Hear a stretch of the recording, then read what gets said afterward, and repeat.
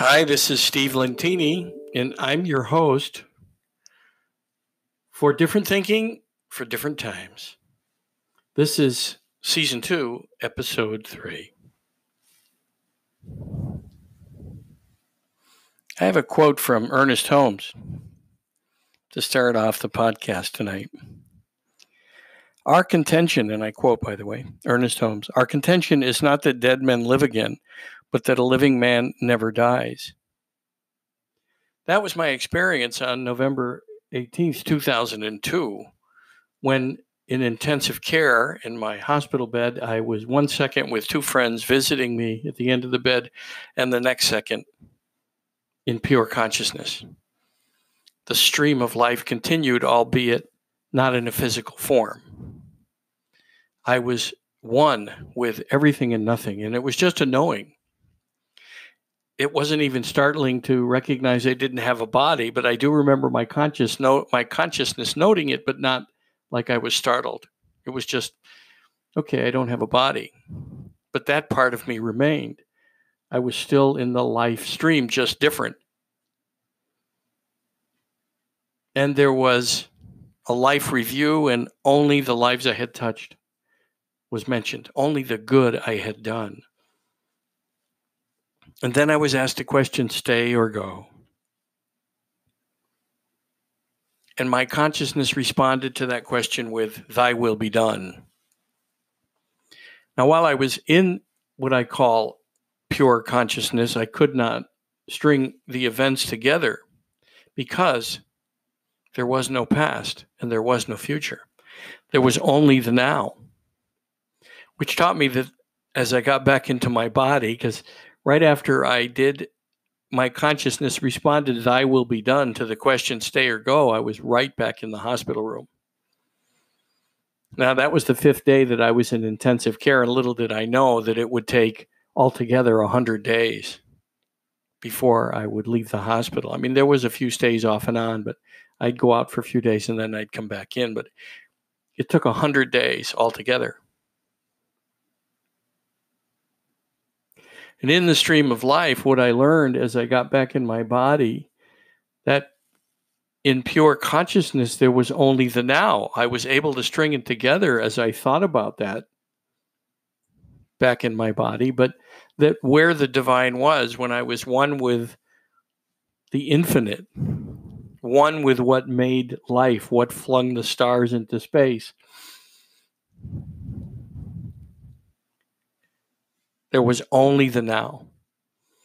And so there were some 3 distinct life-changing messages and lessons that I got from being on the other side, from where I came and from where we all come and to where we all return, where we all go back to.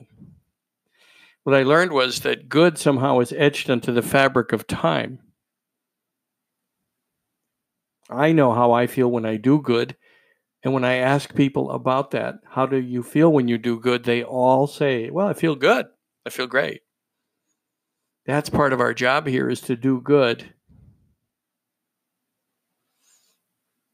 and to surrender to the moment. That was the thing that I did, unlike any other time in my body. Before that moment when I was asked stay or go, my consciousness totally surrendered to thy will be done. It didn't matter what was next, whether I stayed in pure consciousness or came back to the physical existence. And I came back to the physical existence knowing I have work to do. And part of my work is to let people know we're here to do good. That's why you feel good when you do good. If you do, maybe there's people out there that don't. And the other thing was that there was nothing from here, nothing from the physical world was there, including our small-minded acorn brain, what I call now the acorn brain, or even the little fucker that's on our shoulder, making us wrong, making others wrong, making judgments. None of that was there. There was no religion. There was no male, no female. There was no opposites. There was no races, no nationalities, no sexes. Nothing from here, what I call the small-minded thinking, the acorn brain. And so That too is our job, is to be in the moment and to accept it, including everyone that's in it, and to overcome all small-minded thinking, because the mind of God where I was infinite. It was amazing. It was way beyond our little brain. And the purpose for our little brain, though, is we can learn and grow by overcoming it. And most humans, sadly, are asleep. They just believe that little voice. And they live their life being right, making others wrong, making other nationalities and races and religions and even petty political beliefs wrong, and fighting and angry and wanting the whole world to think like they do. And that's the thing that we have to overcome and learn to compromise and talk with others. That communication is a part of relationship. We're not supposed to agree with everybody, because that's how we learn and grow. Can you imagine if we did? That would be back in the mind of God. Some people will be upset to hear there's no religions because they think they have the religion. Some people will be upset to learn there are no sexes, that it's all one. No nationalities, that we're all the same. But we've come here with all these differences because I think that the consciousness has a sense of humor, right? That if we were all the same, then it would be boring. And so you can see, too, how we struggle and fight and war and ravage one another when we're supposed to just figure out how to get along. And that takes negotiation and compromise and a willingness to see the other's point, to have compassion and empathy, and to truly accept the moment. And that's what I've written about in my book, Wake Up, Jump Into Your Life. And I often have quotes from George Ivanovich Gurdjieff, who was he was a spiritual master, but he was also a bit of a cad. He really learned how to live life and to bug people. He had studied many different religions and Sufi masters and whirling dervishes, and he used a combination of uncomfortable movements and music and acting to get into people's consciousness. And you don't have to have music or acting or any kind of formal instruction to get into people's consciousness, other than teaching people. What I teach people is observe who bugs you, because they're a gift. They're here to teach you, and observe what and who bug you, because all of those things are here to teach you, to help you learn and grow. It's not about dying right, because you don't die. It's about learning and growing so that in the stream of life, for whatever's next, and I don't know, for me, I came back to here. That's what was next for me. And because I know it's infinite, that there's just a stream of life that's running, and who knows what's next for me. Very few people have had a second chance, a chance to come back and tell others that we live in something amazing, right? We don't have to believe the Hubble telescope to know that we live in something amazing. And that's a gift, right? To see those images. When we see them, we say, wow, that is amazing, right? Something infinite. But I'm here to tell you that my second chance in life, my time on the other side, I'm here to share with you that nothing from here was there. We don't bring that angry, vengeful images that are written about even in the Bible. That was human thinking. That's where the divine was overtaken by human thinking. Somebody was mad that day and they were writing about the different books, and somebody got angry and said, well, God will smite you. It doesn't happen. This is cause and effect. We pay here for our mistakes. You put out negative, you get back negative.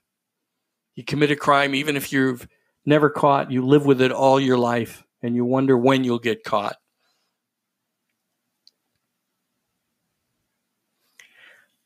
I don't have all the answers for the murders and the war and the different tragedies, except that it's there for us to learn how to overcome it.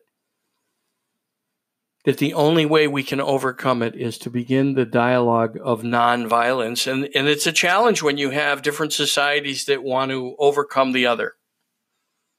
Right? We have the Chinese that are building a military, and the Russians that are building a military, and then the Muslim countries that want to wipe out the Eastern thinking countries or the Western thinking countries, anyone who doesn't think like they do. And it's all sad thinking. It's all sad thinking because it's wasted. It's wasted energy. But think about it. There are families who can't get along. There's brothers that don't get along and sisters that don't get along. And look at the divorce rate. Husbands and wives don't get along. Sexes don't get along. One sex makes the other wrong. And then there's those that have different preferences for sexuality, and they make people that are so-called straight wrong, and the straight people make the gay people wrong. And all of it is a laugh, right? God is laughing. It's a waste of energy to make anyone wrong. It's to relax. Let everyone make the choices they're making. And at the same time, do good and help others overcome this small-minded thinking. Relax. Notice where your small-minded thinking is, right? Notice what comes up in your body and in your mind that rejects others or gets angry about how others think or their political persuasion or their sexual preference. It's a waste. God is laughing. We are part of an amazing miracle, and our job is to do good. That's why you feel good. And somehow it's etched onto the fabric of time. Only the good I had done in my life was mentioned. In this cause and effect world, when we put out negative, we get back negative. It's almost like Vegas. What happens on earth stays on earth. The divine, the light, where I was, the infinite, was not interested in evil or the negative or the darkness. It can't even exist there. I can only tell you that by how overwhelming the light was. That how overwhelming the pure consciousness was. And it left me with this gift to question small-minded thinking. And I got to tell you, back in my body, I notice my small-minded thinking everywhere, and sometimes I succumb to it, especially in Brooklyn traffic. And then I laugh when I catch myself, and I remember it's here now. And in the now was the divine. If the divine took its attention off us, in any second, it would all end, and then it would start again, no doubt, although I don't have the answer to that. But the divine is not judging us. We're judging us. The divine wants us to learn how to overcome our small-minded acorn brain, little fucker thinking, to shut that voice down and to imagine, what would God do here? What would Jesus do? What would Muhammad do? What would the Buddha do? It doesn't matter what your beliefs are. They're all correct. And the thread that runs through all of them is about doing good and loving your brothers and your sisters, especially the ones under your roof, right? If we're not willing to overcome the thoughts of that we angry at some family member who so-called made us angry, we're never going to get over the bigger things. It's just letting it go. You'll be okay.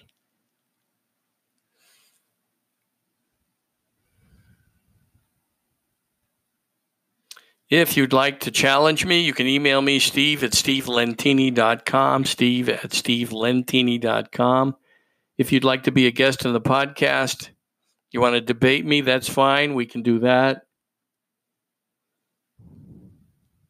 If you would like to share your own experience of death, of transitioning from this life into the next life, because there is no death. There is no croaking. If you'd like to share your lessons, if you'd like to share what you learned from a tragedy and you've come to know that it was divine because of what it taught you and how it moved you, everything here is divine, especially the most uncomfortable stuff and the most uncomfortable people. Steve at stevelentini.com. Email me. Have a good week.